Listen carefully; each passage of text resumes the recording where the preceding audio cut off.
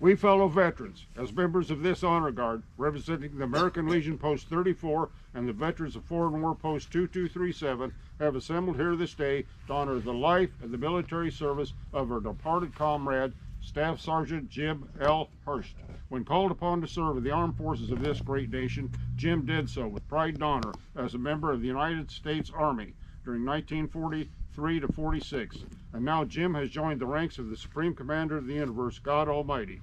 And as they march, their footsteps make no sound. Neither words nor tears will bring back the sound of his voice or the touch of his hand, for this has been instilled by our Heavenly Father. So that just leaves us with the lasting memory of his love for his family, his devotion to God, and his service to this great nation.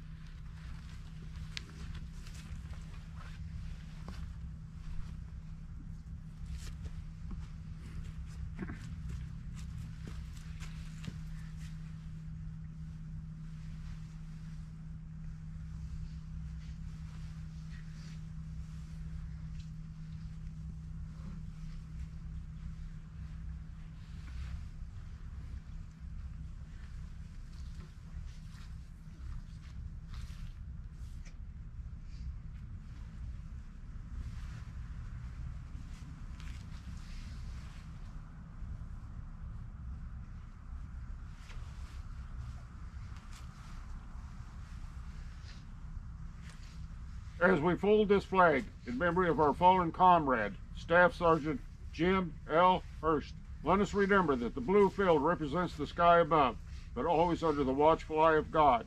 The red stripes tell of the blood, the sweat, and the tears that Jim shed at his line of duty toward the freedom we are blessed with today.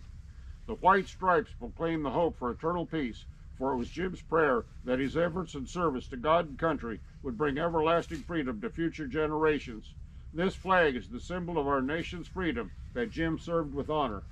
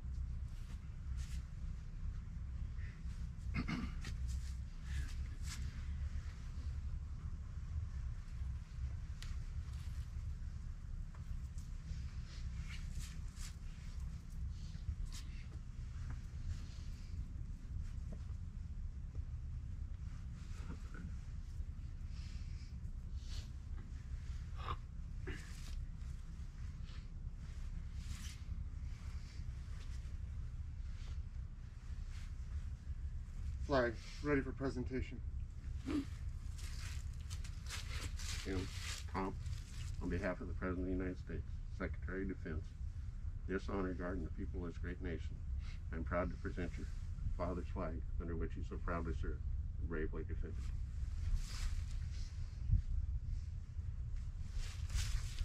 Rifle squad, stand cut, prepare to fire. Ready, aim! Ready, aim! Ready, aim! Set, fire!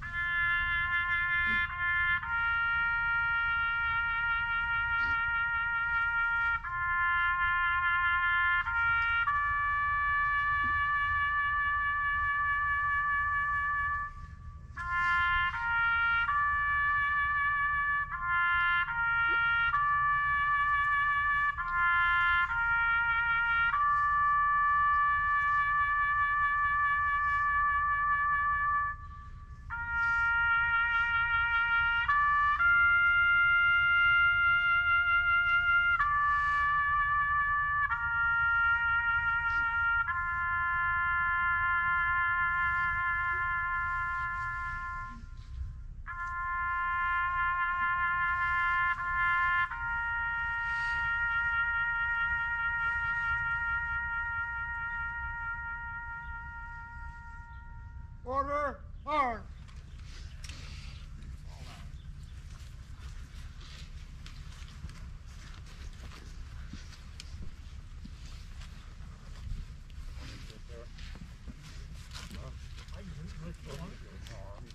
Jesus said, I am the resurrection and I am life. Those who believe in me, even though they die, yet shall they live. And whoever lives and believes in me shall never die. I am Alpha and Omega, the beginning and the end, the first and the last. I died, and behold, I am alive forevermore, and I hold the keys of hell and death. Because I live, you shall live also. We've come here today to praise God and to witness to our faith as we celebrate the life of Jim Harsh. We come together in grief, acknowledging our human loss. May God grant us grace that in pain we may find comfort, in sorrow, death, in sorrow, hope, and in death, resurrection. Let us pray. O God, who gave us birth, you are always more ready to hear than we are to pray. You know our needs even before we ask. Give to us now your grace, that as we shrink before the mystery of death, we may see the light of eternity.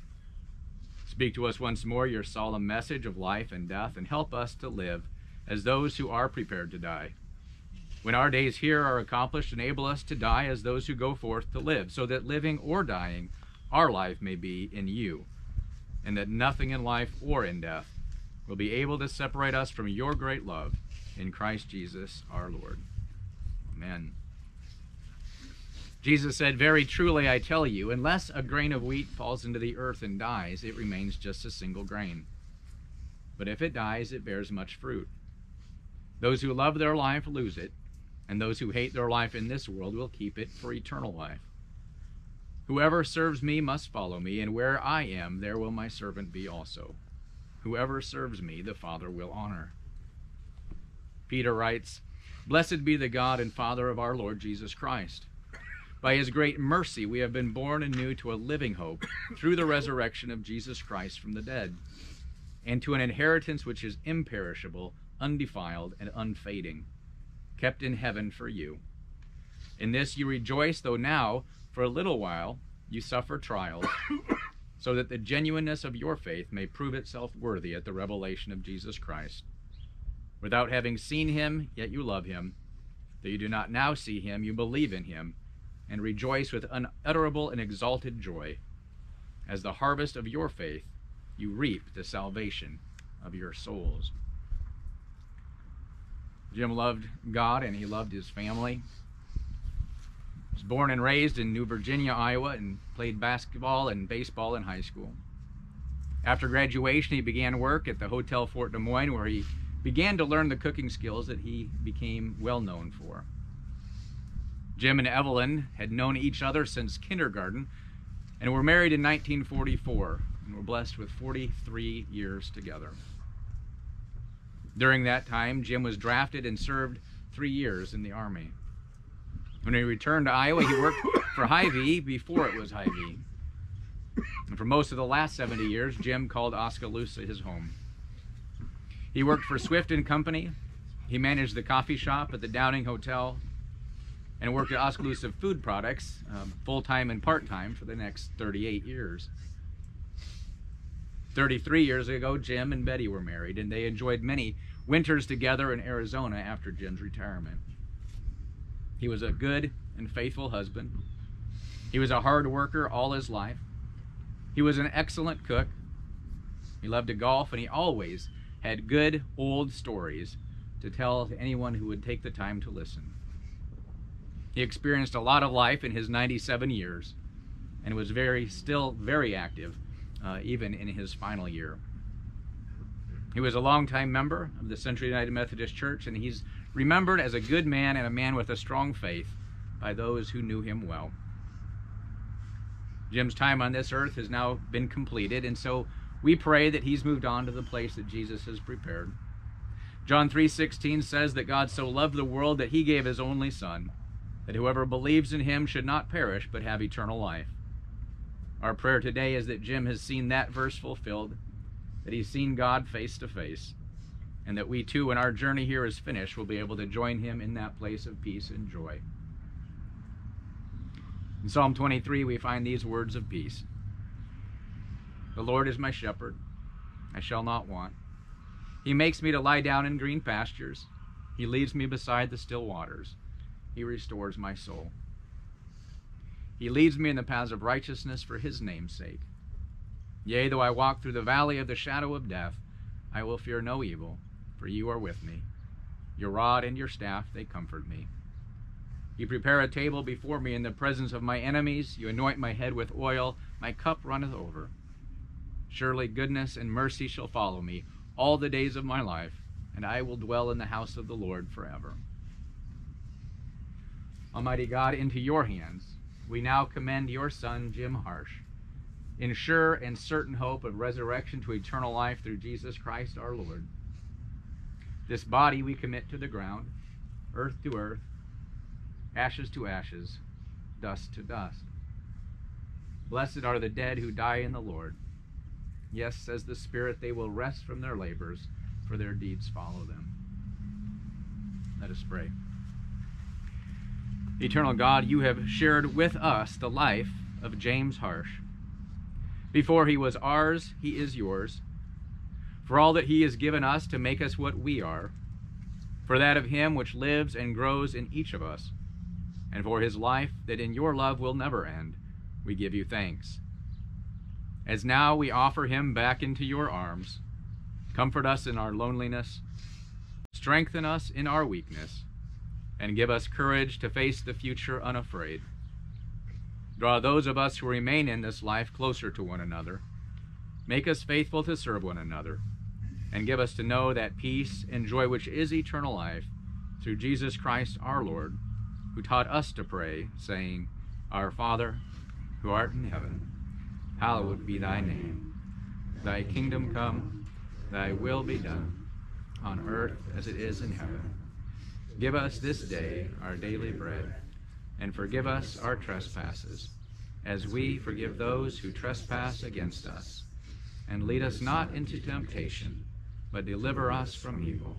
For thine is the kingdom, and the power, and the glory forever. Amen. And now may the peace of God, which passes all understanding, keep your hearts and minds in the knowledge and love of God and of his Son, Jesus Christ our Lord. And may the blessing of God Almighty, Father, Son, and Holy Spirit be among you and remain with you now and always.